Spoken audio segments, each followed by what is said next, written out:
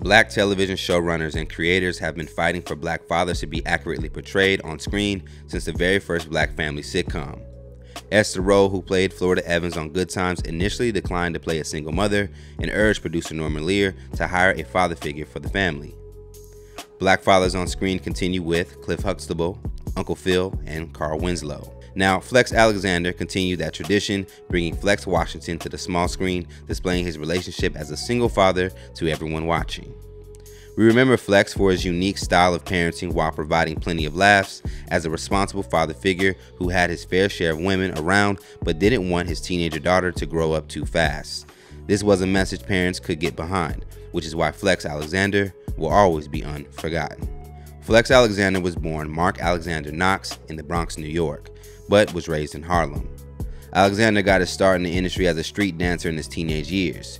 His acrobatic skills are what earned him the nickname Flex among his peers. In his early life, Flex was surrounded by gangs and drugs and actually attempted to join that lifestyle after seeing so many of his friends making money. Alexander soon realized that he didn't have the heart to sell drugs and instead focused on his natural talent of entertaining and dancing. Flex first rose up in the nightclubs, then eventually got his big breaks as a backup dancer and choreographer for Salt-N-Pepa. DJ Spinderella was the first one to call Flex and offer him the opportunity of going on tour with the group. Alexander's first time on stage as a stand-up comedian was the result of a dare coming from one of his friends on amateur night at the Uptown Comedy Corner in New York. Alexander leaned on his impression for his first outing, which included Edith Bunker, Bullwinkle selling crack, and Jesse Jackson. Flex decided to go with impressions, due to his lack of knowledge about how to structure a comedy set. His impressions were a hit with the crowd, and he was soon bit by the stand-up comedy bug. Alexander would juggle his duties as a dancer with Salt-N-Pepa and stand-up comedy as he started to get booked for more comedy shows around the city. Salt-N-Pepa were very supportive and consistently went to go see him perform. Flex soon built a reputation as one of the hottest young comedians in the city. Salt-N-Pepa took notice of his dedication to comedy and eventually invited him to open up on their show. Flex would open shows doing 30 minutes of comedy, then go backstage to change and come back out as a dancer. Alexander got his start in acting by appearing on Showtime at the Apollo, then later as a cast member on Uptown Comedy Club in 1992. Now that following year, Alexander's big acting break would come when he was cast in the ABC sitcom Where I Live. In the series, Alexander starred opposite of Dougie Doug as his best friend. The series is based on Doug's own childhood. The show initially had low ratings and only 11 out of 13 episodes aired for the first season. Fans had supported the series and even received support from Bill Cosby, who eventually became a consultant on the second season. However, even a public backing from Bill Cosby wasn't enough to save the show, as it was canceled after the third episode of season 2, leaving 7 total episodes unaired. Now, Alexander would continue acting, this time mostly in guest roles throughout the mid-90s. Alexander appeared in episodes of Sister Sister, New York Undercover, and The Cosby Mysteries, and Moesha. Alexander's debut film role was 1992's Juice, where he played Flex, the contest auditioner. Alexander was originally up for the character Q, which eventually went to Omar Epps. Q was the lead role in the film. After finally casting Epps as the lead, the producers liked Flex so much, they created the scene he appeared in specifically for him. In 1995, Alexander made his debut on Def Comedy Jam. It wasn't long before he found himself co-starring in another sitcom, this time UPN's Homeboys in Outer Space, alongside Daryl M. Bell. The show followed 2 astronauts played by Alexander and Bell, who flew around the universe in their spaceship called the Space Hoopty. The sitcom hit airways in August of 1996 and was met with terrible reviews and low ratings. The series was canceled after its first season and 21 episodes. Now, the following TV season, Alexander was cast in yet another series, this time a drama, ABC's Total Security. Only 6 of the original 13 episodes aired on television, as it was quickly canceled. Alexander continued to act in several TV movies and guest star on sitcoms like The Parkers. He was also cast as Darnell Wilkes, Maya's husband, in the first season of Girlfriends. Alexander played Darnell for 5 episodes before having to give up the role to Khalil Kain beginning in the show's second season due to Alexander leaving for his own show. Alexander's 4th TV show, his 3rd sitcom, would be The Charm, as he began to develop the show one-on-one. 101 follows Flex Alexander as Flex Washington, a former NBA player turned sportscaster who becomes a full-time father after his ex-wife decides to accept a job out of the country. While on the Funny Stories podcast, Alexander revealed that he actually created the show. This piece of information was surprising because when you look at the credits for 101, Unita T. Boone is credited as the creator of the series. Boone was a television writer and producer who came from sitcoms like The Fresh Prince of Bel-Air, Rock, Living Single, The Parenthood, The Hughleys, and My Wife and Kids, before 101. Alexander said he brought in the showrunner, Unita, after he attempted to bring the show to ABC, then later Fox. Alexander explained that he didn't get credit because he didn't register the idea properly with the Writers Guild of America, which is a labor union that represents film and television writers. Alexander told the audience how the show came to be. According to him, one of his friends from Harlem is a single dad.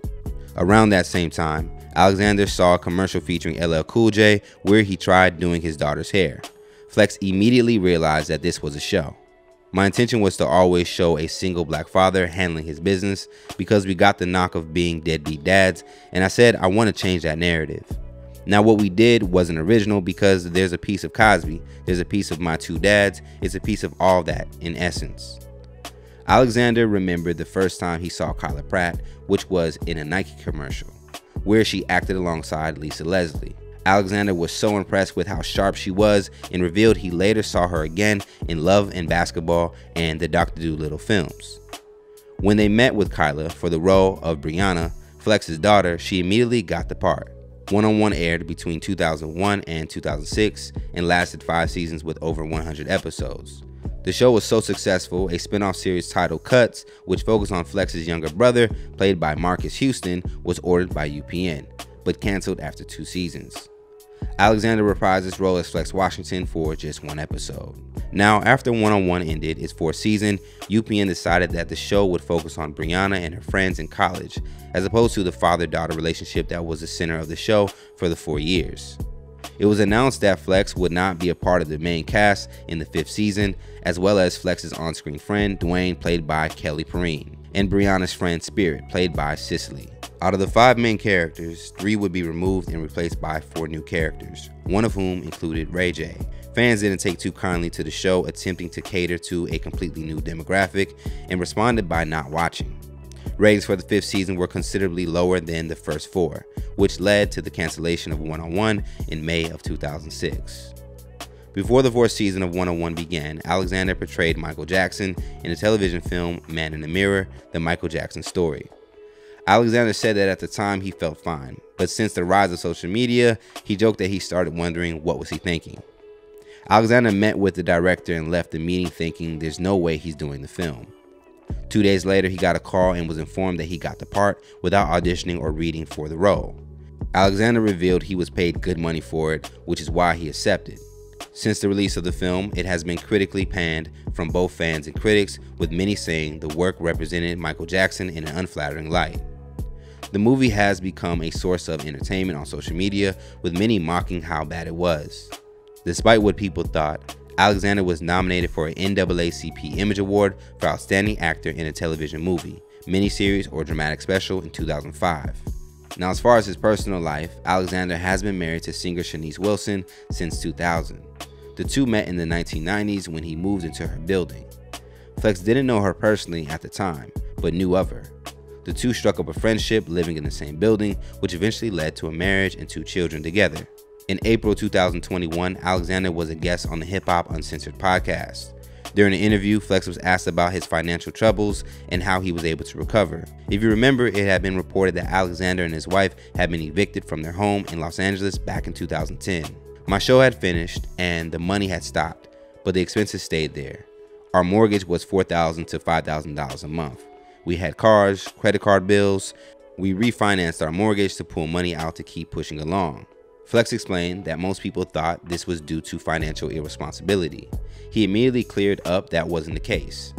Instead, he clarified that he was investing in several homes at the wrong time. It was at the wrong time because anybody who wanted a loan could get a loan, and they were setting us up to fail. So we had a bunch of property in Vegas. It was going good at first, and then bottom hit and we kept trying to hold it. So we were dipping in savings, trying to hold this because when those people leave your property, you still gotta pay. When asked what got him in that position, Alexander said, "By the time I started to make money, I was already set in my ways. I saw my mother and grandmother work check to check, and I thought that's how you lived. I'm not blaming them, but I thought if I work for it, I can get what I want. I was making $25,000 a week, but I wasn't thinking about taxes. I was spending it like it was $25,000, but it was really more like $17,500. Flex continued on by saying that he sent a bunch of paperwork to them that they claimed they never got.